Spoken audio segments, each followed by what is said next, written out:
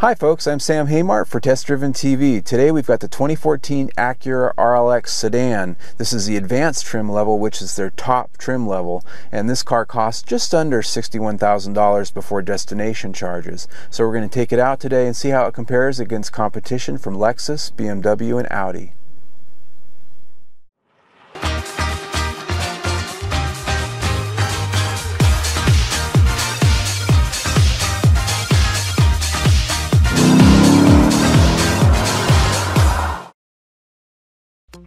Acura has made a strong pitch at getting back on track in the luxury sedan field this year with their all-new redesigned 2014 RLX. It loses the pasted-on bird beak look with an all-new style front to rear that comes off much more elegant and sophisticated than before. Up front are some handsome new jewel eye LED headlights that I really like. They have multiple lamps that really elevates the look. A new satin finish grille is softer in appearance and looks well in keeping with the RLX's mission as Acura's top model. The silhouette is well proportioned and carries a fresh look. It has a lot of BMW 7 Series from various angles, but not far kin from the new 2014 Honda Accord. Our Advance model has some elegant looking 19-inch alloy wheels, which gives the car an upscale appeal. The rear of the car continues to be fresh and offers a well-planted stance for a front-wheel drive car. Curiously, Acura has bucked modern trends of large dual exhaust ports and actually de-emphasized the exhaust pipes. In fact, you can't see them at all. Instead are large chrome trim elements which frame red reflectors.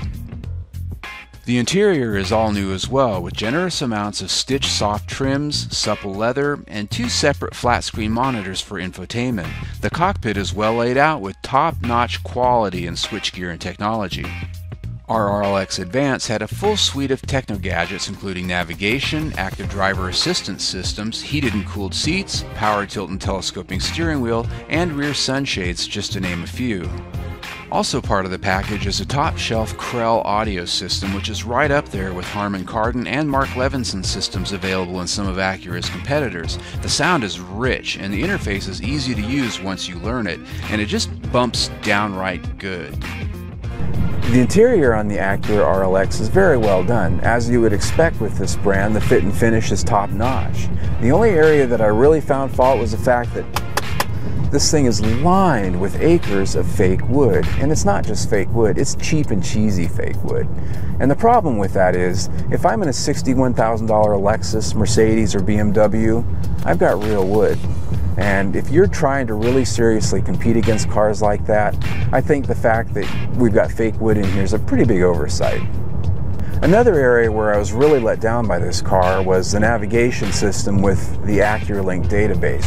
Now, Acura-Link is ultimately a pay service that gives you all sorts of services like, search, traffic, and other types of information you can use on the go.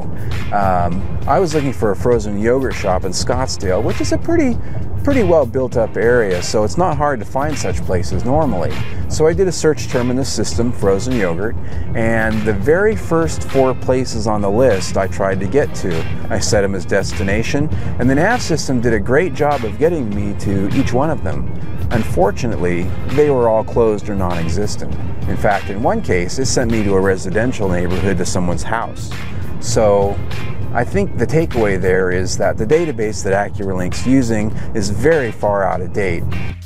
Rear seat passengers will, however, be plenty happy, as the space afforded for them is vast. There is huge legroom back here for the largest of passengers, and headroom is generous as well. Best of all, there are heated seats and HVAC vents for them too.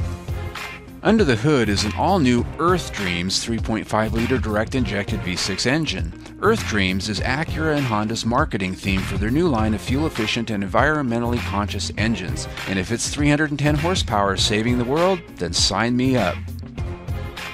The engine lays down power with a furious growl that's much fun to listen to. The engine revs aggressively to its 6,800 RPM redline, its 6-speed automatic transmission doing a snappy job at crisp shifts, especially set in sport mode. To go with this power, the RLX has a number of exclusive chassis features, including double wishbone front suspension that ties those front drive wheels to the ground quite well. Precision all-wheel steer is out back to give the car a more agile feel. Now, the precision all-wheel steer is not really four-wheel steering in the pure sense, mind you. The system makes constant toe adjustments at the rear wheels independently of one another with the goal of making the car feel more planted.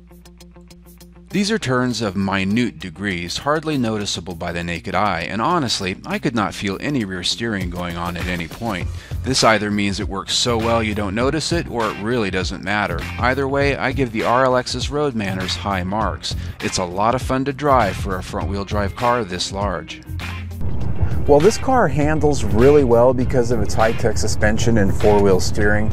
It lets me down in one key area, and that's luxury feel. When you go over bumps like manhole covers, expansion strips, even small potholes, they crash through the cabin. It's a very rough chassis when it comes to noise, vibration, and harshness.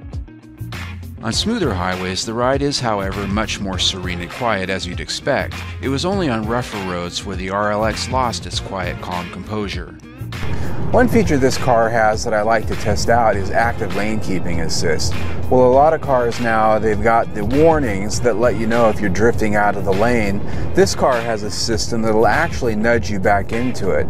So we're going to give it a little bit of test and turn the system on here by pressing the button on the steering wheel. What happens is I get an indicator here on the instrument cluster that lights up solid if it's reading the lines, and it's got a camera that actually reads the lines and it detects if you're starting to veer off. So like right now, what I'll do is I'll start to veer off into this center line here, and it just ever so slightly nudges that steering wheel back into place. I can go over here on the right side, and there it is. It just sort of nudges me back. Now, while this isn't a self-driving feature, it will actually steer the car on its own. Like right now, if I remove my hands, it's drifting. You can see the little corrections it's making, but it won't do it forever. If it doesn't detect you being an active driver, it's going to tell me here in a moment, okay, it's time for you to drive.